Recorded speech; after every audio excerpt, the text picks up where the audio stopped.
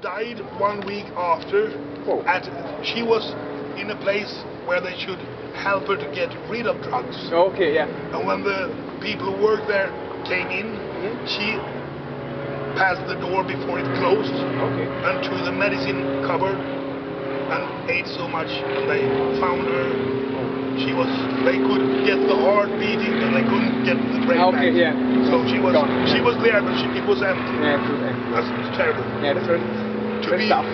Yes, to be poisoned at a place where they should help to get rid of the poison. I really think they are to blame. They shouldn't.